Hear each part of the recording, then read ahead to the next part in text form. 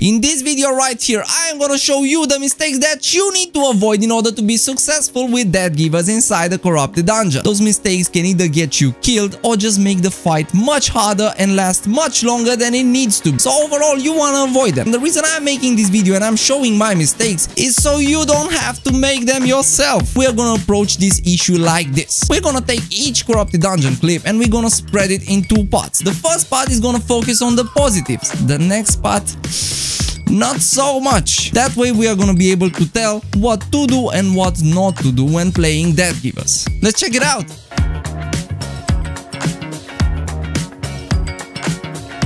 I did a bunch of really good things during this fight. First of all, I didn't use my F when I didn't need to. Second of all, I countered his helmet with my invisibility. Third of all, look at this beautiful engage. And I auto-attacked. I have a saying for what happened next. The shit just hit the fan and spread like wildfire. Which is not a saying, but you got the point.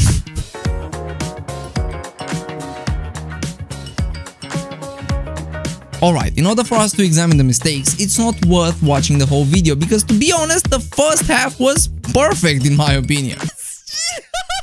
So it's just worth examining the second half. Let's do that. Where do I start? Even though this engage was perfect, I proceeded to completely mess it up by attacking through his defenses even though I saw his defenses. At this moment, I would have been able to one-shot the guy. Why am I running? I should have just E'd D, then E. That would have killed the guy. He was already Alright, yo. I really want you to see this fight. Take a look at this. I see a zippy boy this guy is. I'm terrified of Kyler, but actually, running from this guy was the best choice ever because take a look at this. No more run this guy has, I see.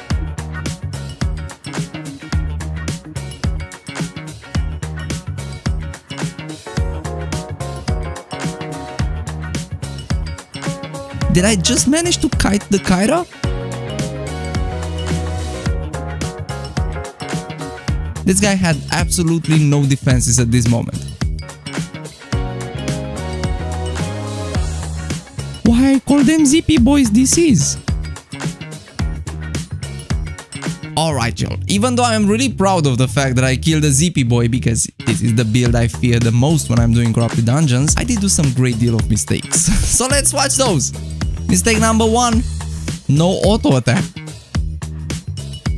Mistake number 2, do I even have to say anything about this?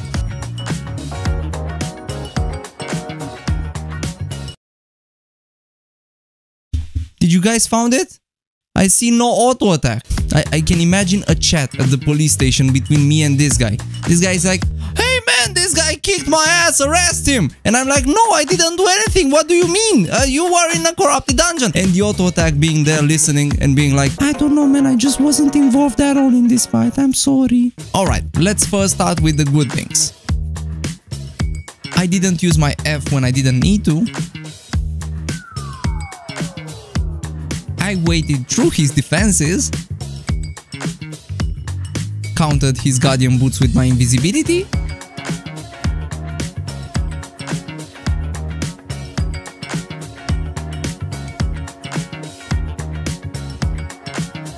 and decided to not push it too far, which is always a good choice. Like if you feel like your stacks might reset when you get close to the guy, just disengage a little.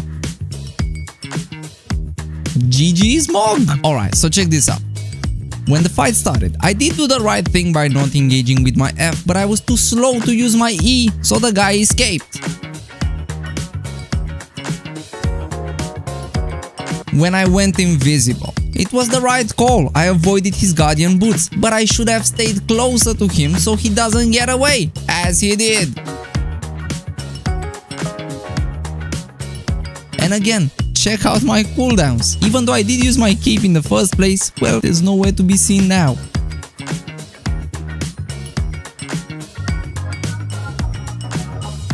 Alright, let's see how this fight went, again with focusing on the positives first. First positive, I didn't waste my F, and second positive, I also auto-attacked. Third positive, coming in straight after, I didn't waste my invisibility.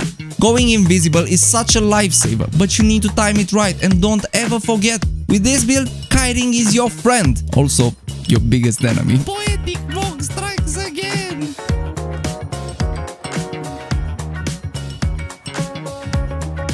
And with that, my friends, that's how I won the fight. Alright y'all, but it's not all rainbows and sunshine. Let's take another look, this time focusing on the mistakes. First of all, as you saw, I just forgot to eat my food up until the last moment. I wasn't ready with the stacks, and I eat through his defenses. Other than that, to be honest, the fight went really well. So hey, smallest amount of mistakes so far. Let's see how this one went. The engage was very nice. The invisibility was kind of well placed. To be honest, I avoided his E with that. Well done with the E. And I did plenty of auto attacks this time. See, this is why I'm not auto attacking in general, because I just did them all in this matchup. That's my excuse, right there. Alright y'all, this time let's watch the video seriously. Even though the engage was really badass, look at my toolbar again. Do you see an auto attack? Cause I don't. The invisibility, yes, I did avoid his E with my invisibility, but what about his jacket? And would you have a look at this? Your boy just tried to kite a ranged player. And my F, oh man, don't even get me started about my F. Why did I F with one stack? I mean, GG, I did win in the end, but come on! Alright, let's start with the good things. So first of all, I F'd before he got the chance to stunlock me, so that way I was able to unstuck myself from the traps. Number 2, I went invisible before he managed to put his E on me, which is great, like I negated a lot of damage by doing that. Number 3, I threw the poison, which I think was a pretty good decision at that time. And last but not least, I waited out his Guardian helmet. That gave me the win.